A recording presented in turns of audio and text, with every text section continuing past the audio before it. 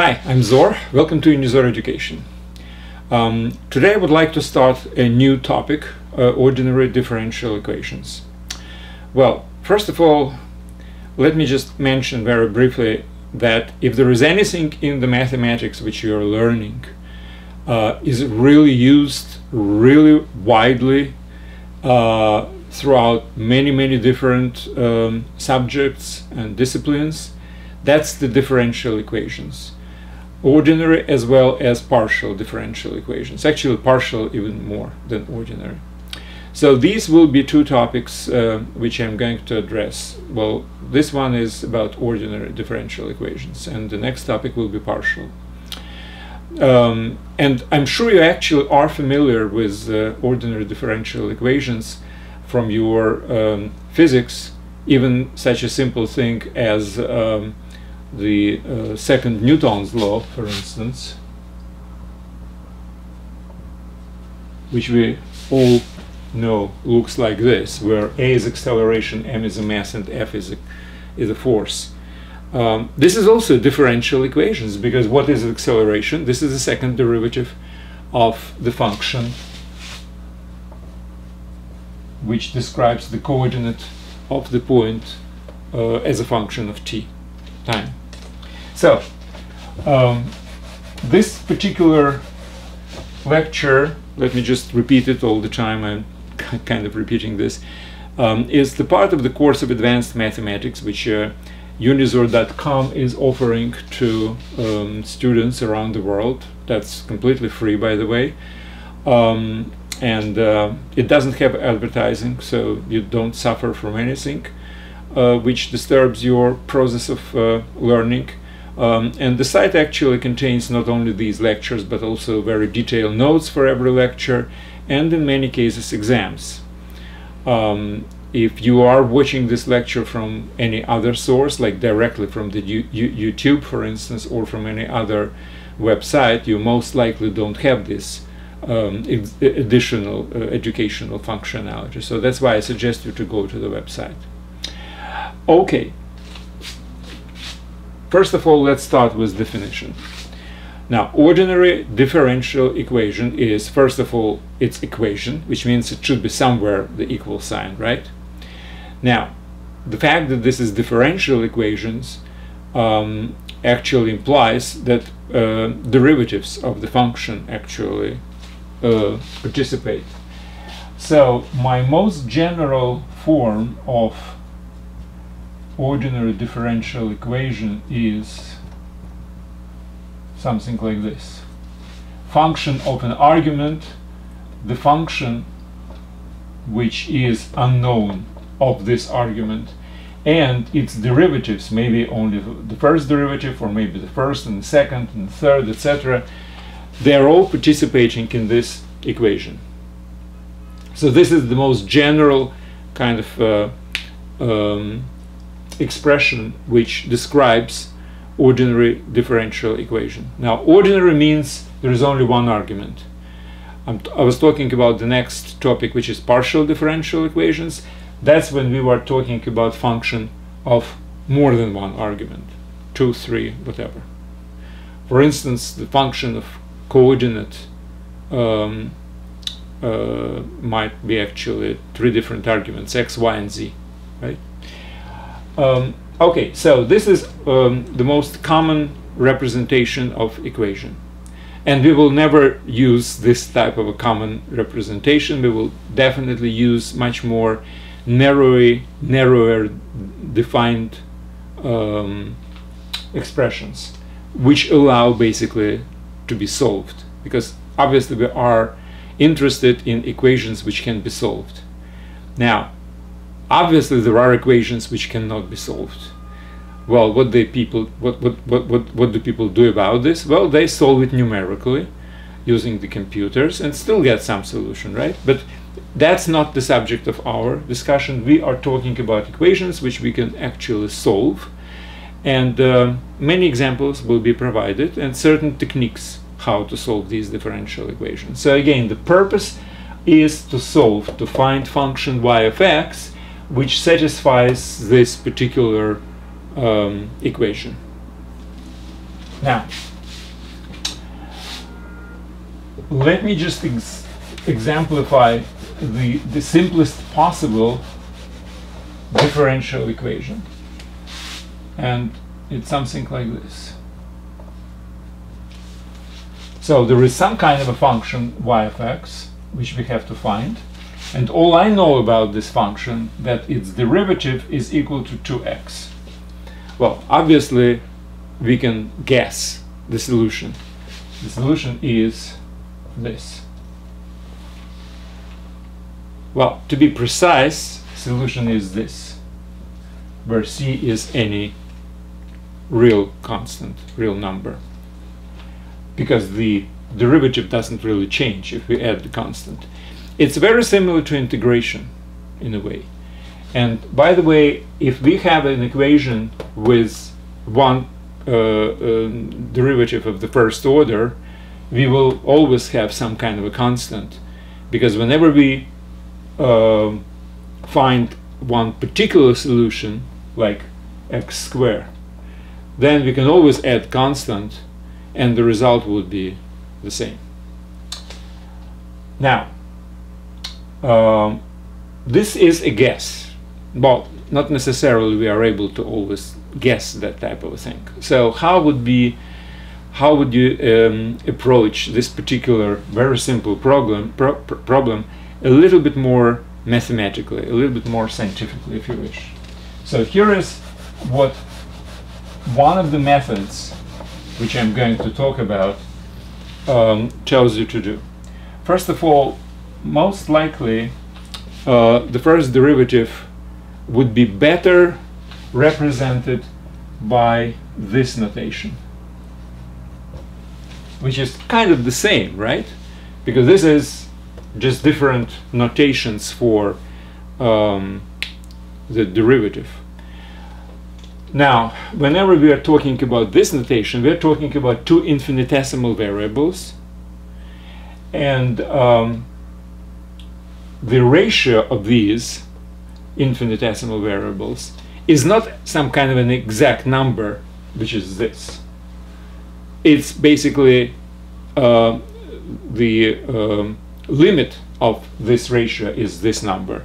But at any particular moment, when we're talking about two infinitesimal variables, ratio is some kind of a number plus some kind of infinitesimal error, if you wish. So you always can consider this to be like an approximation, and whenever I can write this, it means that for every x, if we are talking about delta, not d, delta y over delta x, that would not be an exact equality, but as the delta x is converging to 0, then the ratio which we can, the limit of this ratio, which we denote as this one, is equal to this. So that's kind of a understanding what is dy over dx. Now, why did I wanted to explain all this? Well, for a very simple reason. I would like to put this dx to the right and convert it to this. Again, this equality should be understood as a limit. So if you put a delta instead of d here, it would be an approximation. But as delta x converges to 0, then this particular equality becomes more and more precise, and the letter d means that in the limit we are in this particular category. Which implies that right now this very much looks like lots of our examples on indefinite integration, because if this is equal to this, then I can do indefinite integrals from both sides, and we can actually have the result, because the indefinite integral of dy would be equal to y plus some kind of a constant. Let's put it c1, and integral of 2x would be x squared plus some kind of a constant, right? Well, this is any constant and this is any constant, so I basically can combine them together, where c is any constant. So I've just got exactly the same solution as whatever I guessed, but slightly more mathematical way. So what was my mathematical way? I separated dy from dx into two different sides and separated y also to different sides. So on the right side I had only function of x and dx. On the left side I had only function of y and dy. And then I can integrate it, this of dy and this is by dx, and got something which is resembling the function. So that's one of the ways you can solve certain differential equations which allow this type of things. And this methodology is a separation. So differential equations which allow this type of approach to solve them are called separable.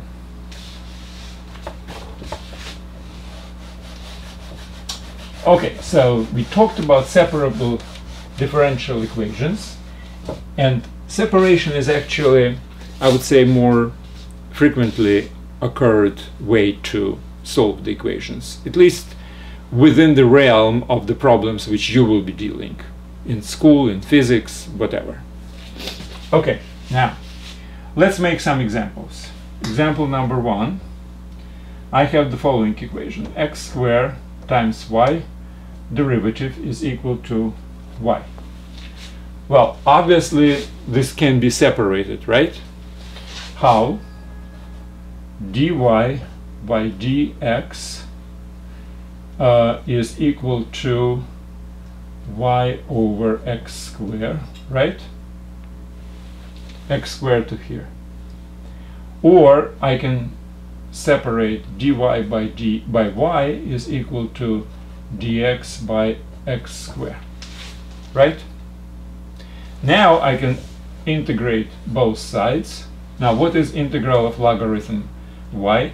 Now in theory it's logarithm of absolute value of y, but let's just restrict ourselves. That would be much easier for educational purposes.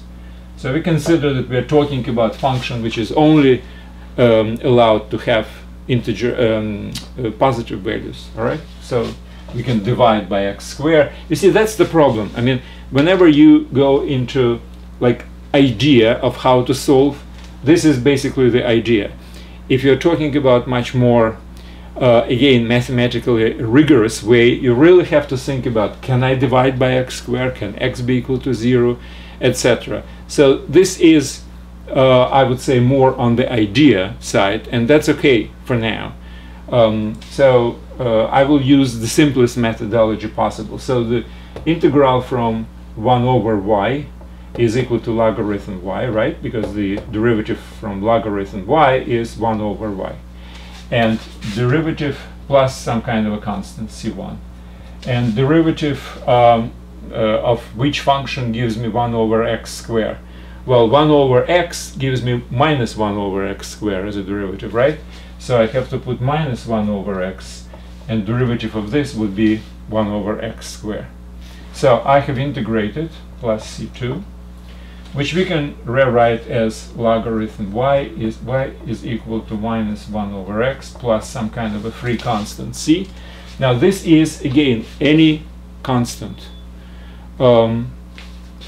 Again, what I will do is I will make a little simplification now, and from this, if I will raise e to the power of left and the right, e to the power logarithm y would be y, so it's equal to e to the power of minus 1 over x plus c, or e to the power of 1 minus x times e to the power of c, right?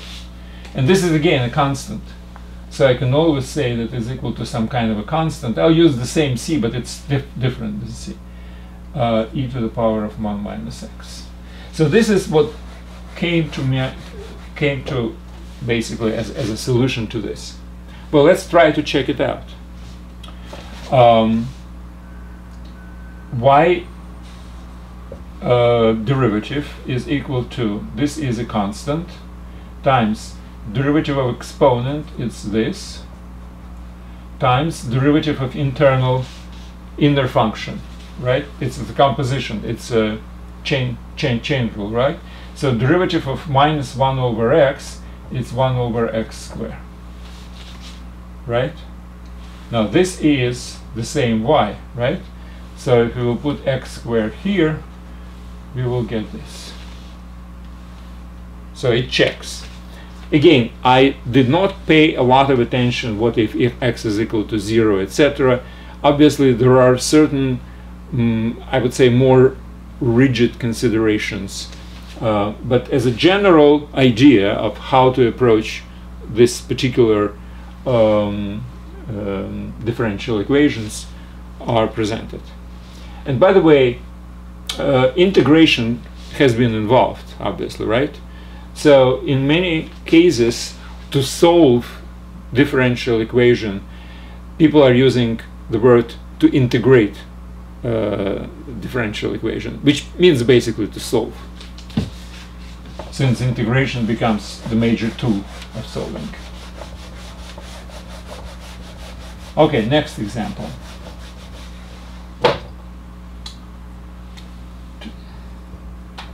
Tangent x times y derivative equals to y squared. Now, again, this is a kind of a separable differential equation, and here is how. So y derivative is dy by dx. It's equal to y times, now tangent is sine over cosine. If I will move it to the right, it will be cosine divided by sine, right? Now y can be moved here, dx can be moved there, so I will have dy divided by y squared equals cosine x dx divided by sine of dx. So now I'm integrating. Now I have separately function of y and function of x. Here I will have minus 1 over y, because the derivative of this is equal to that. And this is kind of easy, because what is cosine x dx? It's basically d of sine x divided by sine x, right? So the solution to this would be logarithm of sine of x. Again, some kind of a free constant is always present. So that's what I've got here. And to get the result, I have to flip this thing. So it will be 1 over minus logarithm sine of x plus c.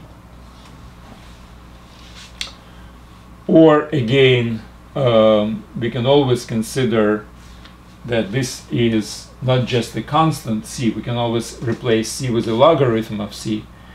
Again, forgetting for a while that in this particular case c is any constant. If I will put logarithm of c, it would be the positive only.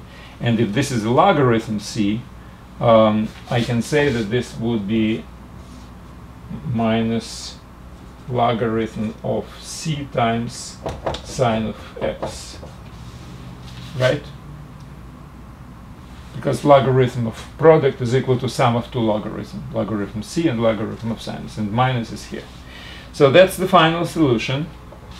Again, I kind of shortcut a little bit all these negative, positive verifications. I just did it very briefly, idea oriented. And let's just check. If I will take y derivative, would be what? First of all, it's 1 over something. It's minus 1 over something. It would be 1 over logarithm square of c times sine of x times inner function. Inner function is logarithm.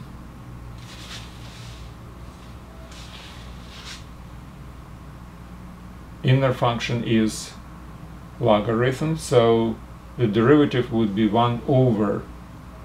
So 1 over c sine of x, and derivative of inner function would be c cosine of x. Am I right? I don't know.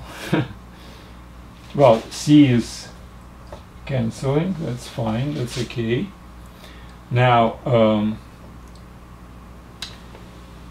now this is y square, right? If this is y square.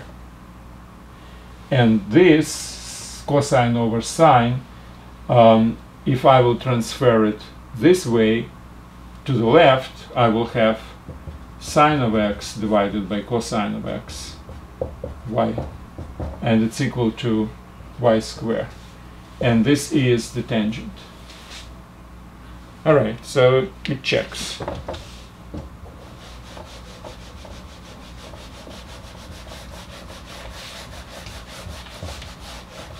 So we should not really forget all these three constants, any constants which are supposed to be added during the process of integration.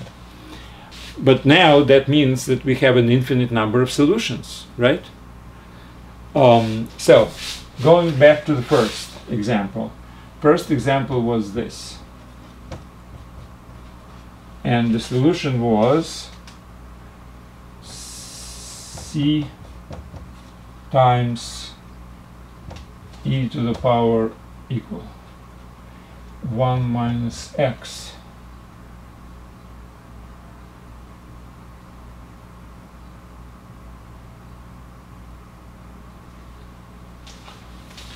so it's infinite number of solutions because the c is any constant, right? And all of them satisfy this equation.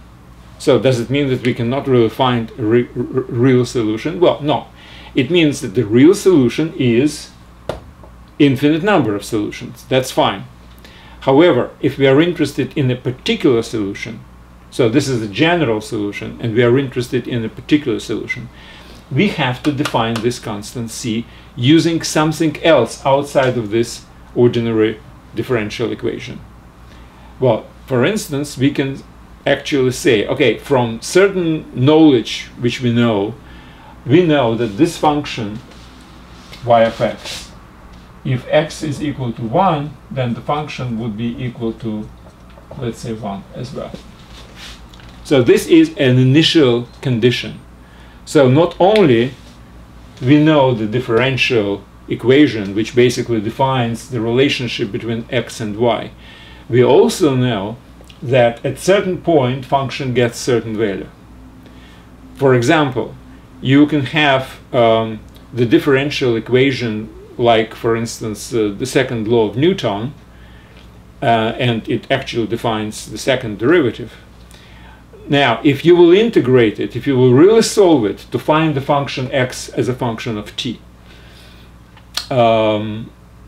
you will not be able to do it unless you know where exactly the movement started, at what particular point on the coordinate axis, x-axis it started, and at what initial speed it started. Because unless you know the initial speed and initial position, your law of movement, the Newton's second law, does not really give you exactly the coordinate at certain time in the future. You really have to know these two additional parameters, because if you, for instance, shift your beginning point from 0, let's say, to 10, then obviously all other coordinates will be shifted by 10. So you have to know the initial position. And simultaneously, since the second law of Newton involves the second derivative, so you have to know the first derivative initial value. So initial values are important if you want to have an exact particular solution to your equation. Now in this case, this is an initial condition which must be satisfied. Well, let's just find the c from this, all right? So what will be 1 equals to c times e to the power of minus 1. e to the power of minus 1 is actually 1 over e, right? So c is equal to e. And my function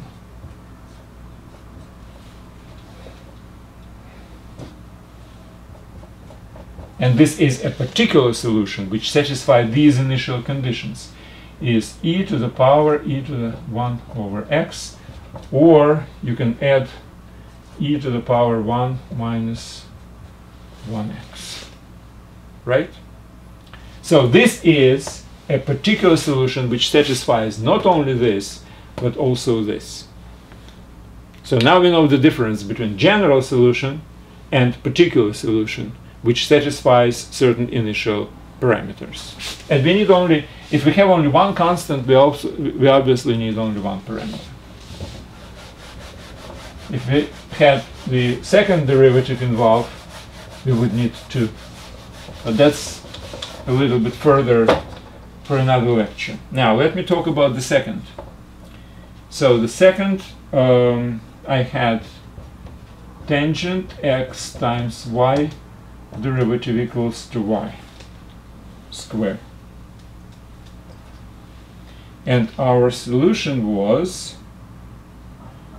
y is equal to minus 1 over logarithm of c times sine of x.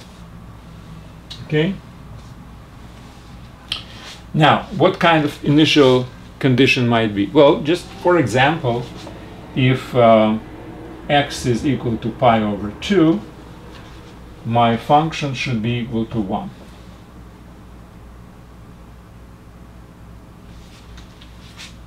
Okay, using this, let's try to determine c.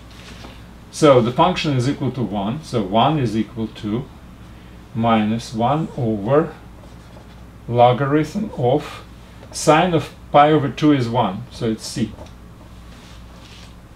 So from this, logarithm c is equal to minus 1, right? From this, c is equal to 1 over I. All right? Because logarithm of 1 over I is minus 1. So I can put it here, and now I have a particular solution which satisfies our condition, which is y is equal to minus 1 over logarithm of sine of x divided by e. Now if x is equal to pi over 2, this is 1 over e is 1 over e. Logarithm of 1 over e is minus 1, minus 1 minus 1, so we will get 1 here. So that's a particular solution which satisfies our initial condition. So what's important in this particular case is we had an ordinary differential equation. Ordinary means from one argument. In this case we are using x, and the function y of x.